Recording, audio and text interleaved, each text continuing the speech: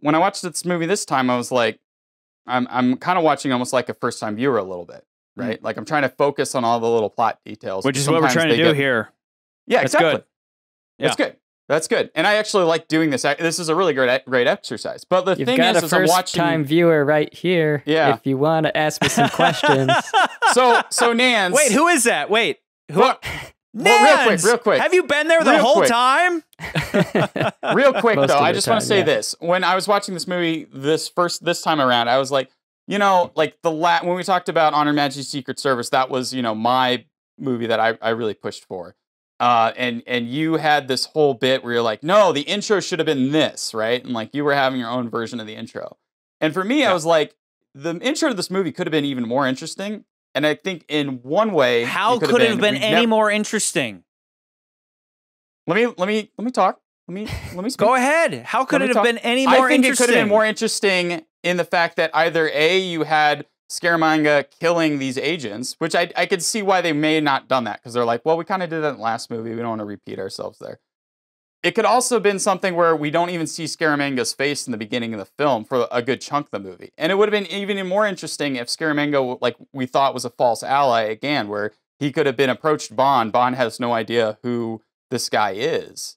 And I mean, I'm just, you know, again, it's like what you did. You had your own version of this. I really movie. don't see any of that. Like, I think the way they did it was that prologue is by far not only the most interesting prologue, but I mean, it's like we literally just start the movie on this fantasy island. We're like, whoa, where are we? Who is this guy? And then you have a Most Dangerous Game style duel to the death where his servant is paying the guy to do this. Oh, that would have been too easy. It's locked.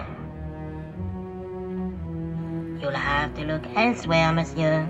You're saying that it should have opened with like Bond walking into the office and they're like, this faceless guy's after you. No. The movie establishes how here's what I said, his cool face Scaramanga is. Oh, here, right away. I'm saying they could have done the same opening of the movie like that you love, and not shown his face, and use that as a way to get us intrigued to who is the man with the golden gun, and creating a bit more mystery.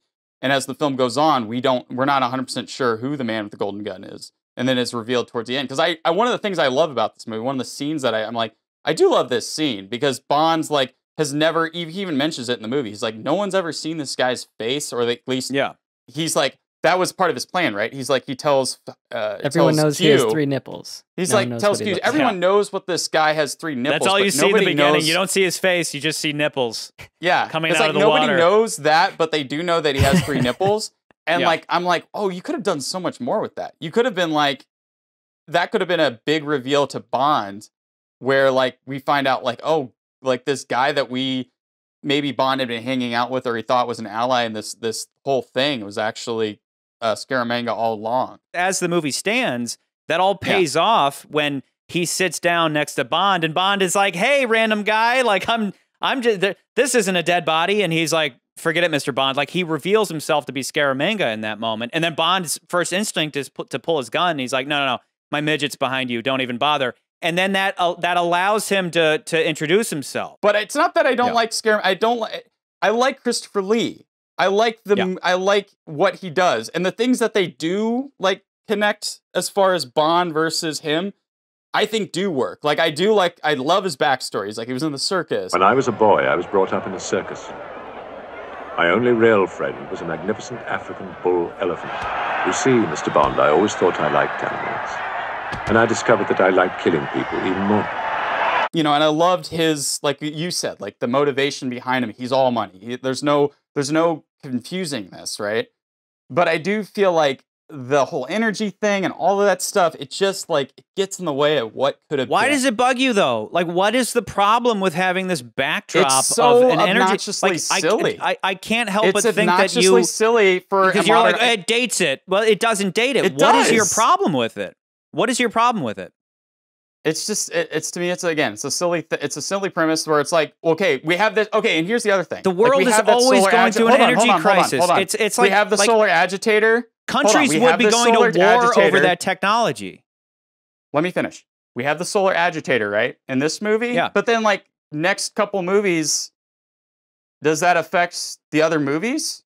Because would you in my expect mind, it I'm like, to? Would you expect it to?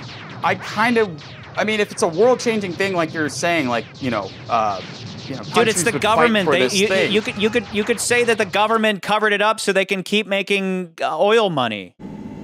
The oil sheiks will pay you just to keep solar energy off the market. It just seems very strange, and it's like the last movie to me. It's like one of the things that bothers me a little bit. No. Let's stay on point. You're talking about future Bond movies. I don't know what the f that means. We're talking about this movie, and you're saying that because they developed some technology, we need to see it in all the movies hence.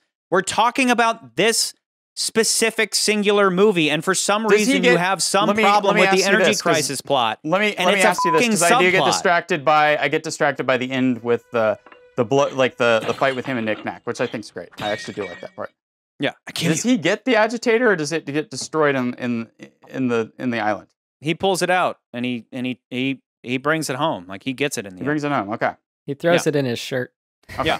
I just think it's one of those things where it's like, I wish that wasn't necessarily the MacGuffin, and I wish that wasn't the part of the movie. Why? Like, you haven't provided one reason why other than just personal bias. Like, you just don't like, because again, it's a loose backdrop for the main story. The main story is Scaramanga and Bond. Like, so he has a laser in this movie now? Like, it's like, okay, yeah, the solar-powered lasers in this movie that we use to explode this thing. This is the part I really like.